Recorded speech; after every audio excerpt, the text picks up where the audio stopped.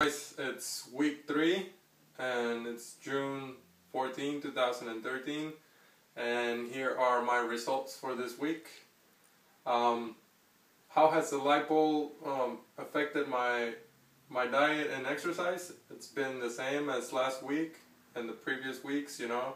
I feel strong and confident every day that I go to the gym. I want to just finish it and keep on going, and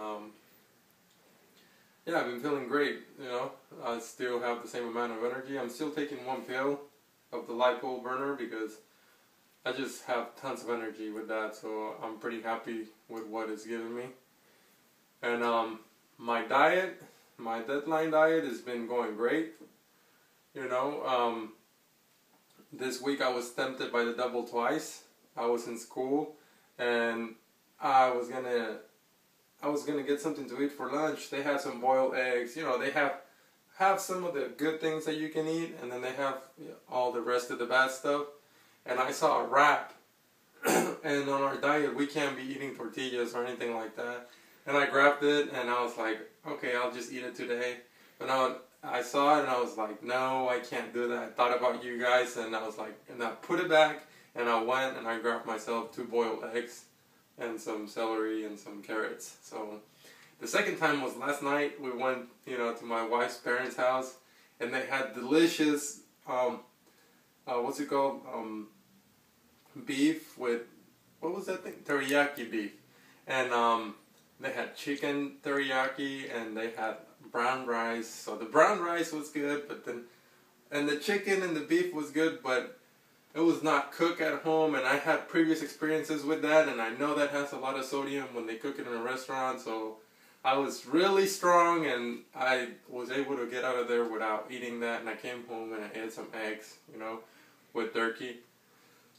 So I was pretty happy about that, and I know that has a lot to do with the pill, which helps me control my appetite and some of my cravings, because I know without the help of that, I probably would have just gobbled on both of the things that week. I haven't touched bases on this big baby right here though. It's really, really good. I also think that it helps me with my diet itself, because whenever I get hungry I drink it, and it keeps me less hungry too. The flavor is vanilla, the one I chose for this 4 weeks, and it's delicious. It mixes up really well, and it tastes amazing in smoothies. You know, I'll post some pictures. I'll post some videos of some smoothies that me and my wife make after the gym and before the gym, so you guys can try them out.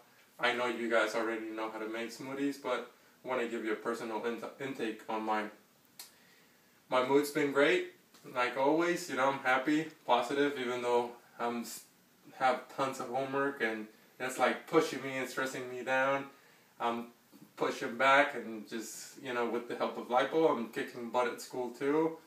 And so I feel great, you know, I feel pretty good. What I'm looking forward to next week is the same as this week. This week was a perfect example of what I needed to do the whole entire time for this program, and I'm going to continue on doing the same amount of things. I'm going to go ahead and weigh myself so you guys can see the weight results of this week.